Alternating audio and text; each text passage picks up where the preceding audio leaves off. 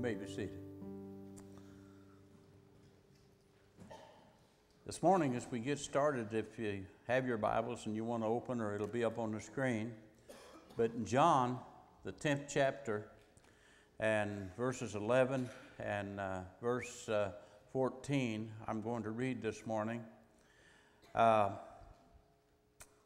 He says here in that 11th verse, I am the good shepherd.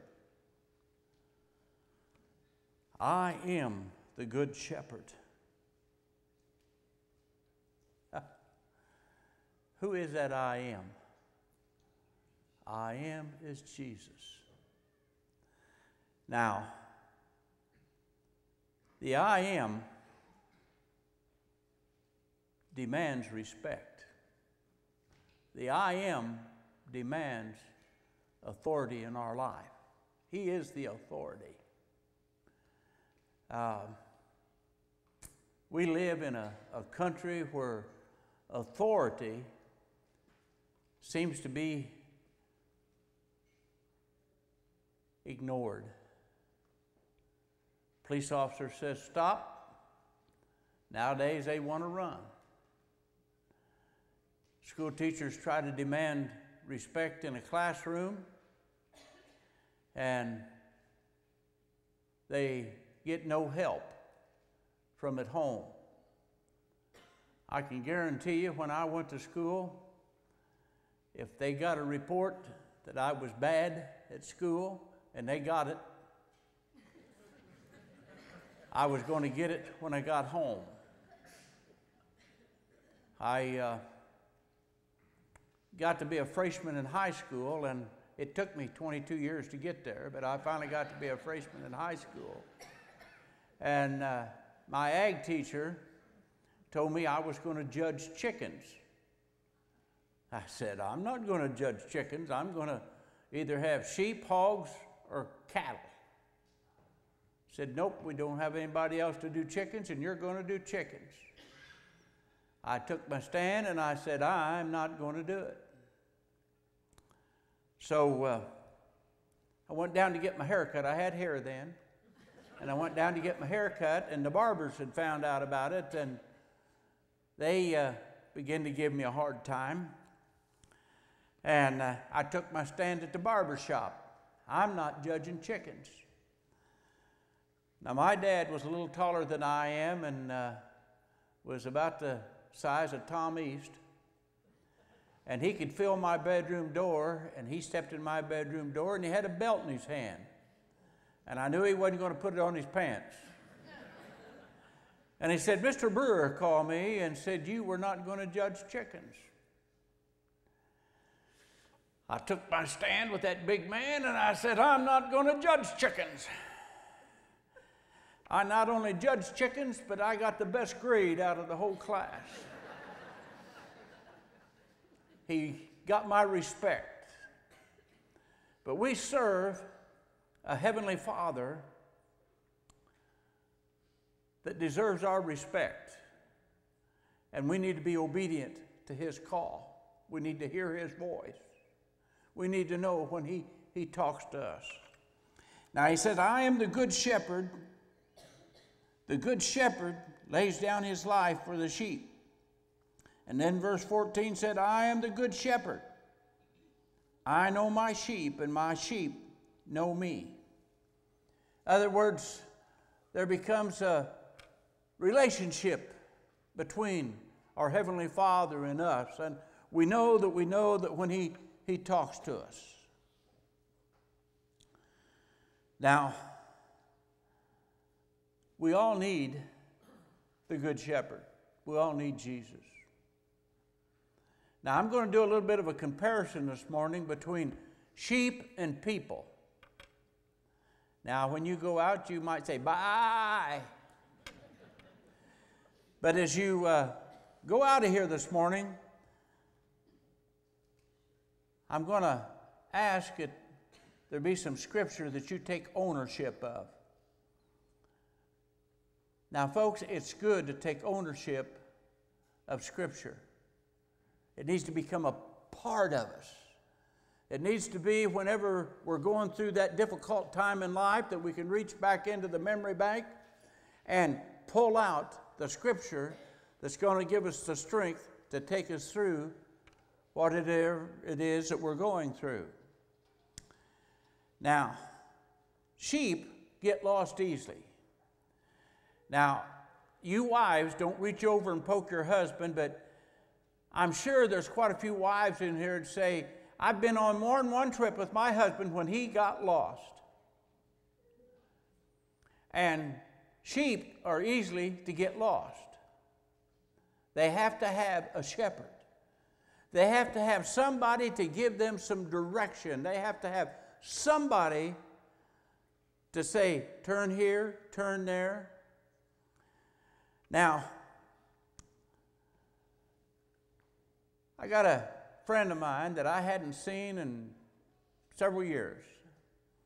And he's been an evangelist, and he would come to my church, and he would preach every so often. I'd have him about every 3 or 4 years to come and do me a sermon. And I always ask him, I said, you got one sermon I want you to preach while you're here. And it was my favorite sermon that he had, and it was entitled, Ugly Aunt Betty. Now, if there's any Bettys in here, that's no reference to you. But Ugly Aunt Betty was one of my favorite sermons that this guy could preach. And what it was, he was raised on a farm, and on this farm, they had some sheep. And they had one sheep that had a bad eye, and it had a bent up, crumpled up ear. And it was just an ugly sheep. And him and his brothers thought it looked a little bit like their Aunt Betty.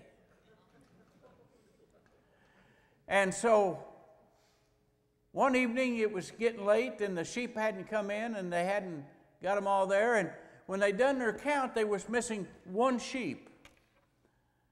And it was ugly Aunt Betty. And he said the search was on. They began to go out and they looked and they looked and they looked. And they finally found ugly Aunt Betty.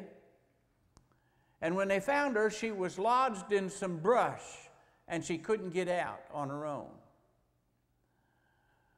Well, he said, us boys loved ugly Aunt Betty. Said we got her out. We took her to the house. We cleaned her up. Made sure that she got something to eat. And he said, we applied that love to Betty. Now, that was just a sheep. But they also loved their Aunt Betty, that they referred to the ugly old sheep as ugly Aunt Betty. But they went looking for her, and that's the way Jesus would do us, because he told us he left the 99 and he went out and he looked for that very one. I'm sure that if I would ask for a raise of hands in here today, there's probably quite a few in here that could raise their hand and say, well, I really felt like God singled me out today. And I know that I've been in services where I felt like that God singled me out. And I knew that God was speaking to my heart.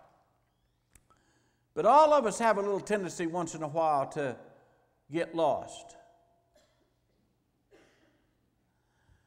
Now, my wife's not here today, and so I'll tell the story on her. But we were going into a very large city, and they had drawn my wife a map, and she was the navigator, I was doing the driving. Now you men could say, that's your first mistake, letting her be the navigator. But I never will forget it. She said, turn right here, so I turned right there. Turn left here, so I turned left there. Pretty soon, turn left here, and I turned left there. And she had me make another left turn, and pretty soon I looked up and we were right back to where she had me make the first right turn. And I said something about it, and she began to tell me, you go right up here, and I went up there and you make a left and you go down here and you make another left, and And pretty soon we're right back to where we were at again. I said, give me that map. I took the map. She had the map upside down. Well, we eventually found where we were going to go, but all of us at different times have a tendency to get lost. And we have a tendency to stray as sheep, as people, as we try to follow the Lord. And it's so easy to do. You can stray a little bit watching something on TV you don't need to watch. There's just all kinds of things that kind of come up and temptations that come up in life. And as we go through life, we'll find that these temptations come up, but we need to be able to hear the call of the Master's voice. Now, I can relate to one time particular in listening to the Master's voice. I'd been pastoring here. And in pastoring here, I had a guy that called me up one day and said, we want you to come and be our pastor. Now, this church was only running about 30-some people. They hadn't paid their budgets the year before. And the house that they wanted me to live in, it would freeze the plants in the wintertime. And I said, no, I'm not going to go. Well, they said, would you pray about it if we'd go on an all-expense fishing trip? Now, this wasn't in February. This was in nice weather. I couldn't turn down the invitation for an all-expense, so I said, sure, I'll go. You're paying the way, I'll go fishing with you. We went down in the Ozarks and went fishing, and I stayed up to my bargain. I was praying about it, and we was in like a little trailer, and I was in that little trailer praying about, Lord, should I go? Now, I'm going to tell you right now, Doug didn't want to go. But I was doing what I told him I'd do. I was praying, Lord, should I go? And I wasn't getting any vibes, no feelings, anything. There just wasn't anything there. And at the end of this prayer, there was a turtle dove cooing outside. I could hear that turtle dove cooing. And they've got a very distinctive coo, and they've got a very distinctive fly. When they fly away, you can hear them. They fly. And I heard that turtle dove flew away, so old Smarty just threw it out real quick and said, Lord, if you want me to go to that church and be their pastor, let me hear that thing coo 7 more times.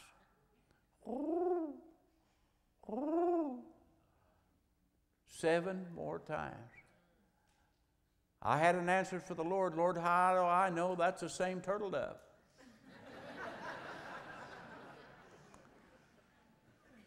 So,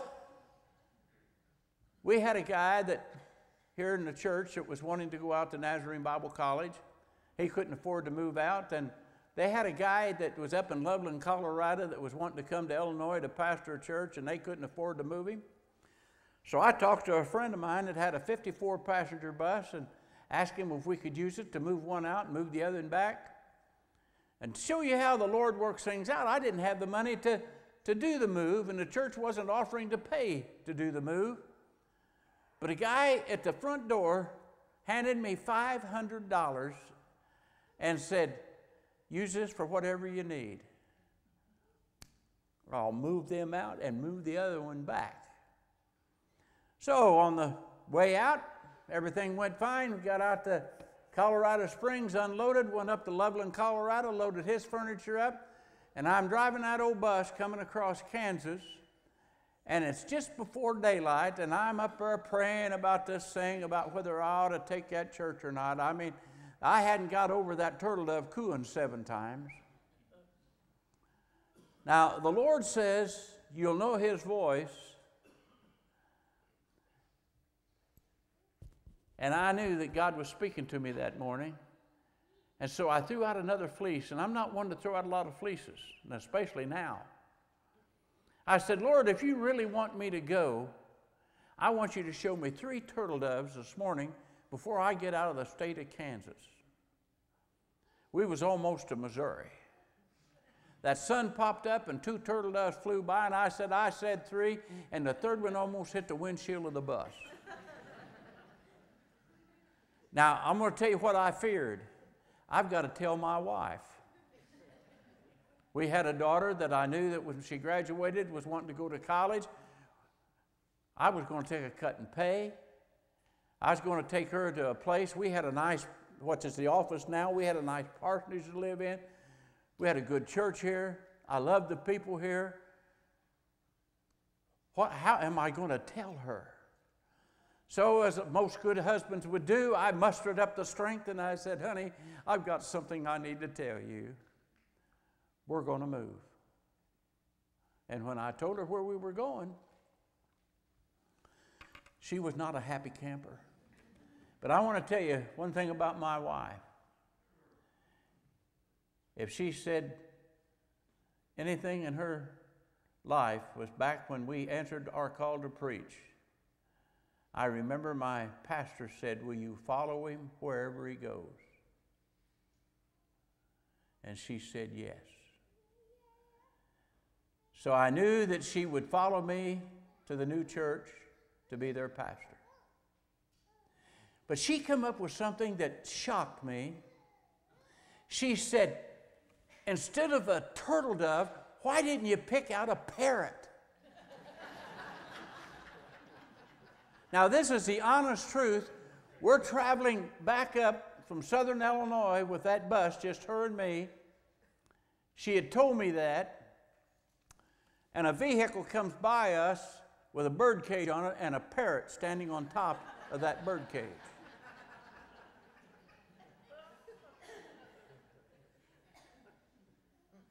Now, he says that we will know his voice.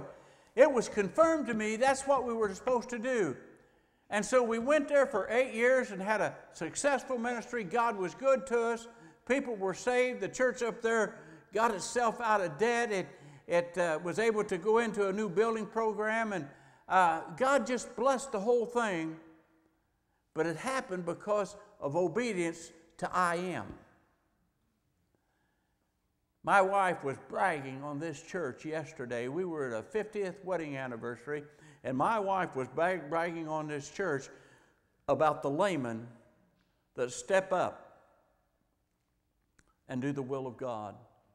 That's the reason we had 930 some people in this church on it.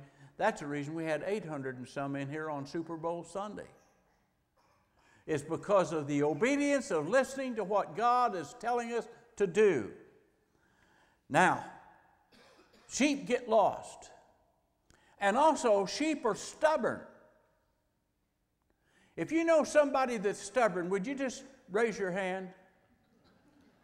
Peggy Myers, I said raise your hand, not point. I tell you what, some people just will not follow directions. But sheep are stubborn. They've got a stubborn streak in it, and I'm sure that you can probably think of several people that you think, man, they are stubborn.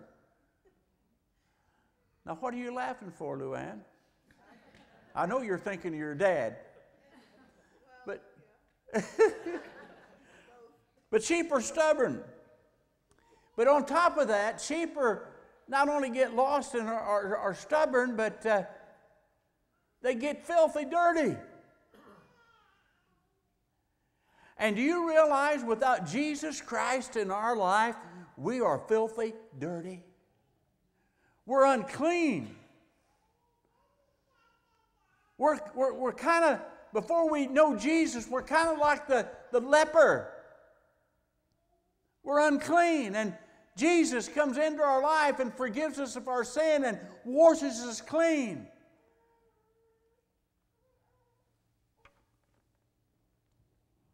Now, the 23rd Psalm, if I can find it. I know it's over here in the Old Testament.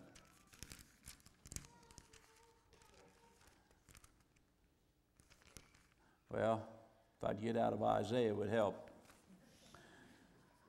But the 23rd Psalm, I want you to take ownership of this. I want to tell you, what I'm preaching here today, your pastor told me this is what I was supposed to preach along I am. He wanted to keep the thing rolling with his theme. So if you don't like the message, when Pastor Trent gets home, just say, why did you do this? But I want you to take this 23rd Psalm and I want you to take ownership of it. Ownership of it. You know where I heard the first time of the 23rd Psalm? I heard it at my father's funeral. My wife's pastor, where she went to church and her family went to church, preached it at my father's funeral. I'd never heard the 23rd Psalm before that time. And you know what I always connected up with? I connected up that psalm was for my father. It was for the dead. But the 23rd Psalm is for the living. That's us. And if you go back and read the history of what David had been going through, you know that it was a troubled time. And folks, each and every one of us, we're going to hit those times in our life. And I didn't realize it that day, but that pastor was reading the 23rd Psalm for the Romine family that day. For us to grab a hold of, for us to take ownership of, for us to reach in and grab some strength with. And so when Pastor Trent told me what I was going to be preaching, and I come across this, and I've been reading the 23rd Psalm every day now for almost 2 weeks. I missed one day of reading the 23rd Psalm. But listen to this. The Lord is my shepherd. I shall not be in want. Doesn't that just reach out and grab you? Put your name in there? The Lord is my shepherd. Ben, He's your shepherd. He's your shepherd. He's the one that's going to bring you in. He's the one that's reached out and touched your life. He says, the Lord is my shepherd, I shall not be in want. He makes me to lie down in green pastures. He leads me beside quiet waters. And did you know that sheep will not drink out of running water? They've got to have quiet water. And when he talks about he makes me to lie down in green pastures, sheep are not normally animals that lay down, but when their stomach is full and they're satisfied, they will lay down. Isn't it something how we kind of go along and say, well, I can see this in the sheep, but I can also see this in people? He restores my soul. He guides me in the paths of righteousness for His name's sake. Even though I walk through the valley of the shadow of death, I will fear no evil, for You are with me. Your rod and Your staff, they comfort me. You prepare a table before me in the presence of my enemies. You anointeth my head with oil. My cup overflows. Surely goodness and love will follow me all the days of my life, and I will dwell in the house of the Lord for how long? Forever. Forever.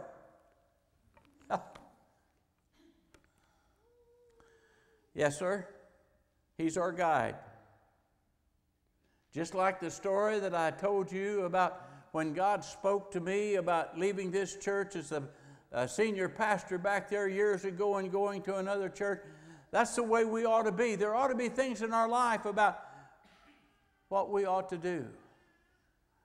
And then know that we're going to walk in the light.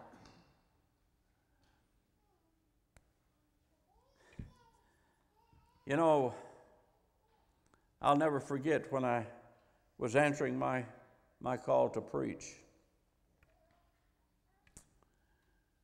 Mr. Paulson, we know that we know that we know when God has called us. But on a Sunday morning, I felt like for sure that God was calling me. I couldn't hardly read nor write, and I thought, how could this ever be?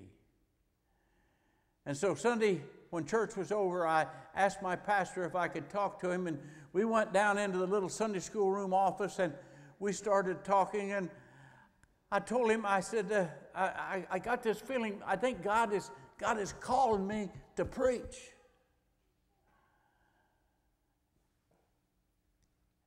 But I wanted to make sure it had to be of God. And he talked, and we prayed, and we talked, and pretty soon we began to hear noises, and people were coming into Sunday night church. We stayed in there all afternoon. I mean, I cried a bucket full of tears down there in that office that day. And he'd say, I can't tell you that God's calling you to preach. We got into service, and a lady by the name of Jackie Scooter was leading the song service.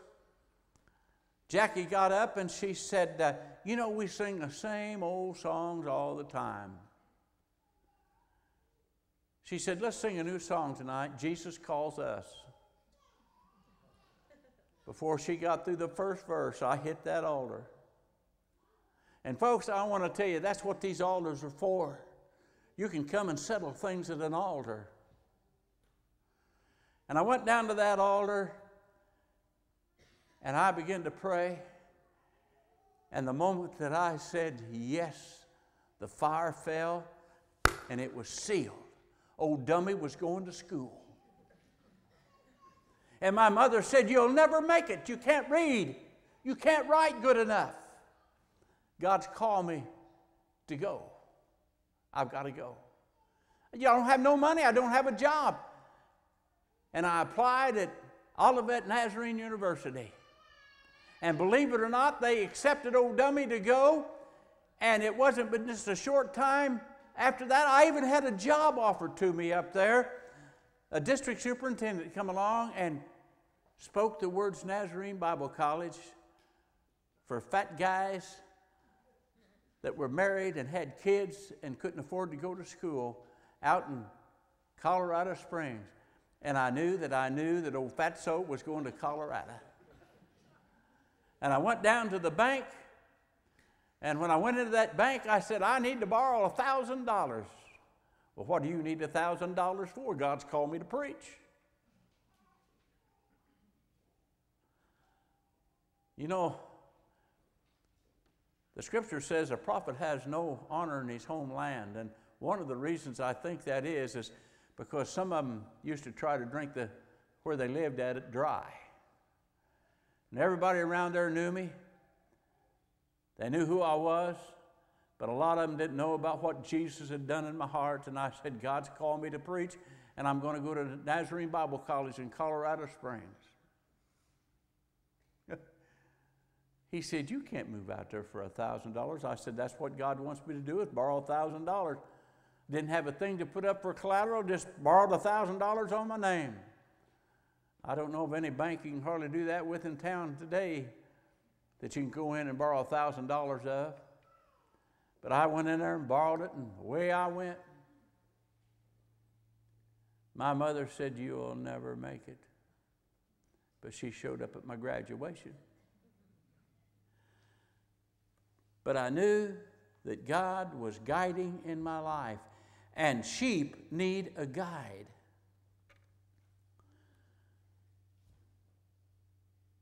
That's the reason we recognize his voice. And you know what else? The good shepherd provides. Look at verse 2 down here. He makes me to lie down in green pastures and leads me beside quiet waters.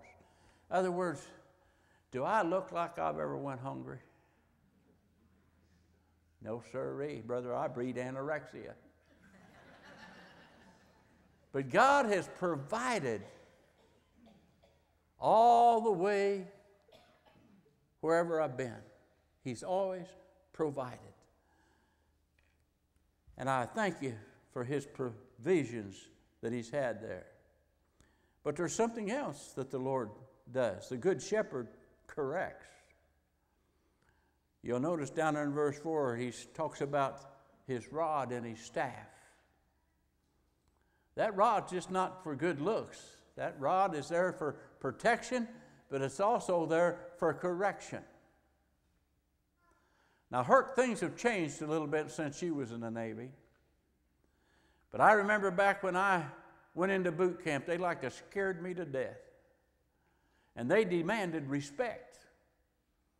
And they had a guy that had a sword. And we'd go to them classes, and they'd have you up half the night. And if you went to sleep, they would thump you on the head with that sword. They would get your attention. That's one of the things that's wrong with our society. It doesn't follow correction very well. Nowadays, if they want to get out of the military, I quit. Okay, go on. If they act up now, get out, go on. But folks, if we ever really go to war, we need to be able to follow. And we need to be able to follow it. And that's one of the good things that's happening in this church here, is you're following your leadership. You know, when Pastor got up here and said, I want to win people, everything just short, if I have to go all the way, but I'll not do sin to win people to Christ. But folks, he's done some things that's went against the grain on some people. But you know what? There's people that are coming to church right now that hadn't been coming, and we ought to be praising God and getting behind him and say, sick 'em, brother. You've heard the old story about the lady that I told one time about the lady that come to church, and I knew I was hitting her. You can always tell when you're hitting them once in a while. And I was hitting her pretty good, and I knew it. And when I got done preaching, I went to the back door and, well, Pastor, I want you to know I agreed with everything you said today. I said, I didn't hear you say amen. She said, you don't say sick 'em to a bulldog and he's got you by the seat of the britches. But we need correction. And then, down here in the 5th verse, you prepare a table before me in the presence of my enemies. You anointed my head with oil, and my cup overflows. I didn't look this up, but I never will forget. I was probably about 11, 12 years of age, and I used to help some on a dairy farm, and they had some sheep. And I remember walking into a little place there that they had a sheep laying in there, and it was just panting real hard and laying down, and you could just tell that the sheep was dying. Now, sheep are defenseless. I mean, they give up easy. They just lay over and die. And I said, well, what's wrong with it? Now, this may sound a little gross, but they said, well, flies will get in their nostrils and go up their nose and lay their eggs, and the larvae will hatch out, and some of it goes up into the brain, and it'll eventually kill them. And so they can anoint their head with oil to keep the flies off. We need a shepherd. Did you ever notice Grandma had a rain barrel? Nellie Linder probably's had a rain barrel in the past, and Mr. Gillett, it would have been good for you to wash your hair in a rain barrel. But that's what they used to use that rainwater for, was to wash their hair with. And everything was fine as long as you kept a fresh rain coming. But when the rains quit and that barrel sat there, you could go and look at it, and there's little things in there going all over. And what it was mosquito larvae in there that had hatched out in that rain barrel because it had become stagnant. And you know what? We need to have a shepherd to help us that we don't become stagnant, that we just don't dry up, that we get to the place that we begin to dwindle. I'll just give you a little statistic. When I I came to this district in 1976, we had about 115 churches on the southern Illinois district. That's from Rantoul all the way down to Metropolis. We've got about 70 some churches left on the Illinois district. You know what happened? They didn't listen to the shepherd. Do you know what a New Testament church is? It's a growing church. A New Testament church is a growing church. A New Testament church is an obedient church. They follow Jesus. And you might say, well, that's liable to lead me to my death. I want to tell you, it'll lead you to eternal life. Follow Jesus. There's something about that name. I'm going to throw this challenge out to you. Why don't, for the next 2 weeks, you just go home and at least once a day read the 23rd Psalm and let that Psalm begin to speak to you about the I Am. He's the Good Shepherd, the I Am. We all need Jesus. Jesus, there's just something about that name. Brother Bass, would you and your group come this morning? You know, this morning, Pastor has made it so available.